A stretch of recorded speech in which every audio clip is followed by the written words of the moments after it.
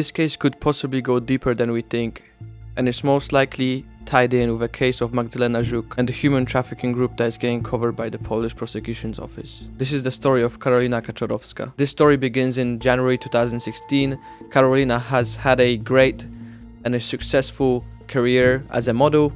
She's signed a new contract. She's in the process of buying a new house, and she's importing a new Mercedes that she bought from the USA. She also at the time had a wealthy partner in the UK who later on said that he was actually her fiance. And as you can see, her life is going quite great for her. She's got the money, she's got the fame from being the model, and this is kind of where all starts to go downhill. On the 16th of January, Karolina throws down a party for her as it's her birthday. She invites her friends over to the Mercure Hotel, and after they all meet together, she kind of decides to stay in for the weekend in the hotel. She decides to stay with her ex, Kamil P. However, on the evening of the Saturday, they end up having an argument, and Kamil leaves at 10:45 p.m.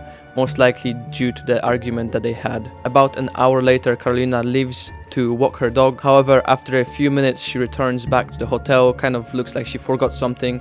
She goes back into her room and she never leaves that room ever again. So about 30 minutes past midnight, the neighbors start to complain that there is a dog barking and it won't stop. 15 minutes later, the security guard comes over to check what's happening.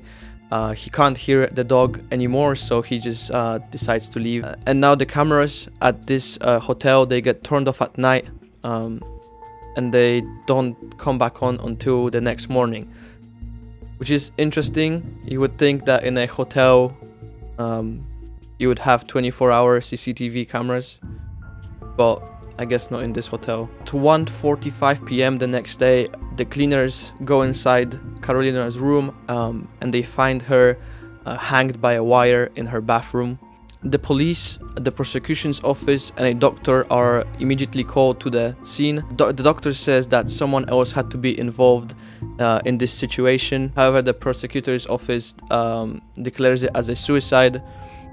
Keep in mind, this is the same prosecution's office that we talked about in the last video with Magdalena Żuk. Keep this in mind when we get to the theories. And now this case gets kind of left like this for a few weeks until private detectives actually take this case on by themselves. And the detectives find out that the lady which was leading the investigation from the prosecution's office, they find out that she mishandled the evidence and there's been clues left in the room that haven't been checked properly, and they basically said she didn't do her job properly. They said that no fingerprints were taken from the room, no DNA was taken from the cigarettes, the cups, and there were substances on the towels which weren't checked either. Another thing that was kind of pointed out by the detectives is that the wire from the hair straightener that Karolina used to basically hang herself was basically lost by the prosecution's office. The lady that was leading the investigation from the prosecution's office thought it would be a good idea to give it to the burial house, which then they were supposed to give it to the family. So the wire wasn't secured, it wasn't checked, it was just given to the burial house. I don't know why they would do this. I don't know why they didn't use this essential piece of evidence, and it got just basically lost in the process. I don't see why the family would want to see the wire before it was checked by the police and investigators. I don't know. And kind of the negligence doesn't stop there. They totally didn't look into the situation that she was wearing a full ski suit when she was found.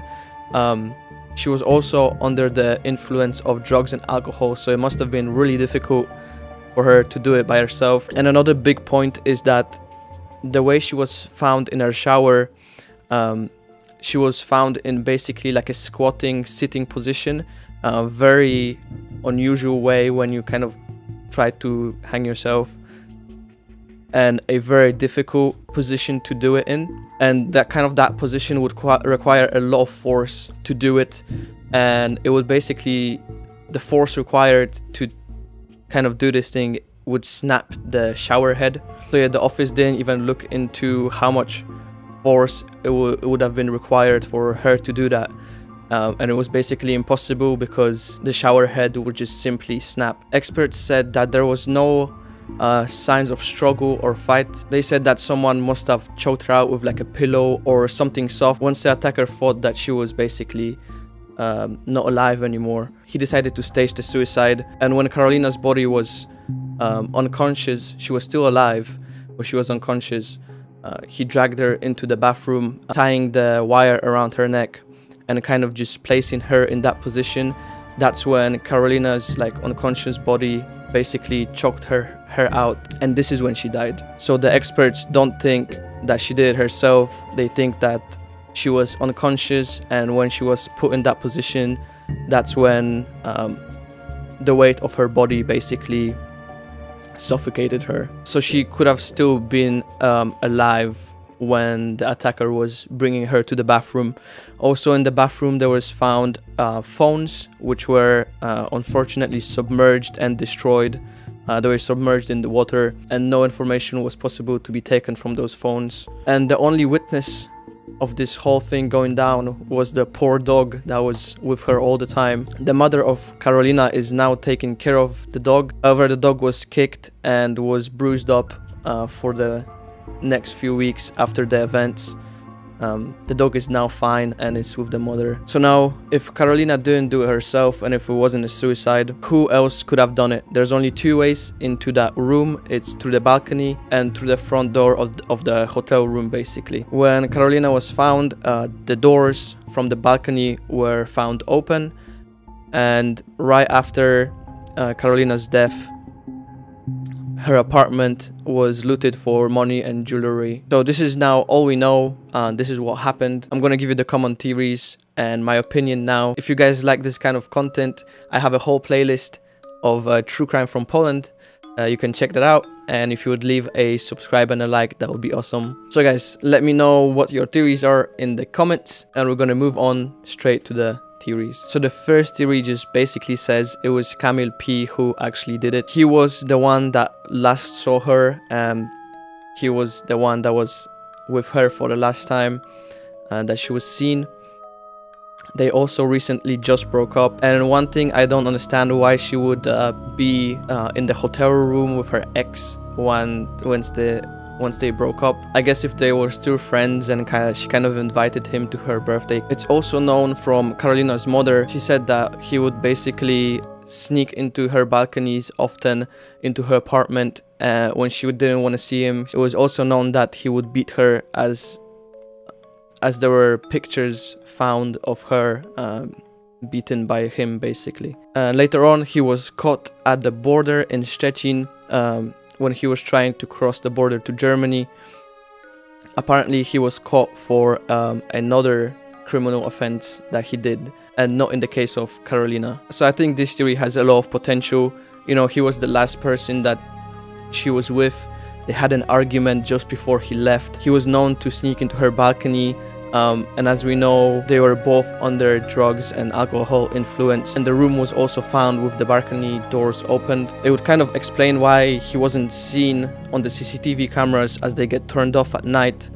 That would give a lot information if they were on. He was known to be abusive, so maybe it was him that did it. Anyways, we're moving to the second theory. This theory is about a different boyfriend, Rafał K. He in the beginning kind of helped her get her career going. He got her contracts in London and so on. When their relationship kind of started to go bad, Karolina released a video basically of her where she was talking to him and saying that he forced her to prostitution and that he was basically her pimp in London. And it's known that Karolina was threatened by them releasing adult videos of her to the press and to the family. And a few months after Karolina's death, he actually hanged himself in a hotel in Wrocław. So yeah, that's the second theory. This could also possibly be someone that did it.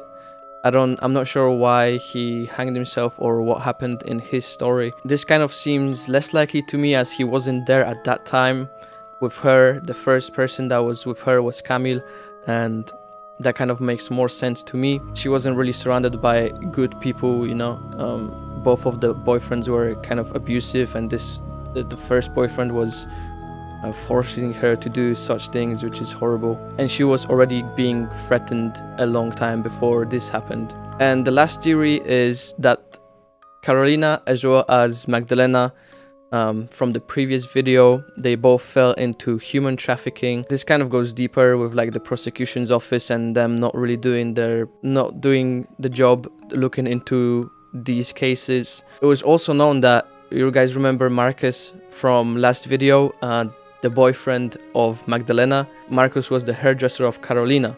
So the prosecution's office denies that they were tied, but we know that they were both going to the same clubs, they knew the same people. Marcus was the boyfriend of Magdalena and the hairdresser of Karolina. Maybe that's somehow kind of connected, maybe it's not, maybe it's just speculations. However, Marcus also denies that he knew Karolina when there's actually videos of him and her when he was cutting her hair. I don't know why they would deny it when there's video proof. And also the manager of the club that they would also go together confirms that they know each other. So I don't know what's going on there. There's some kind of shady stuff, definitely. So guys, this was the story of Karolina. These were the theories. I think definitely maybe the first one or the third one from the theories could be possible. I don't think it's a suicide, especially from the way she was found. Or maybe it was. We don't know. But I can definitely see some shady stuff kind of going on there. And yeah, if you guys like this video, make sure to leave it a like and a subscribe. I would greatly appreciate that. You can also check out the playlist, which is down in the links. And yeah, let me know what you think about this case and what your theories are. And I'll see you guys in the next one.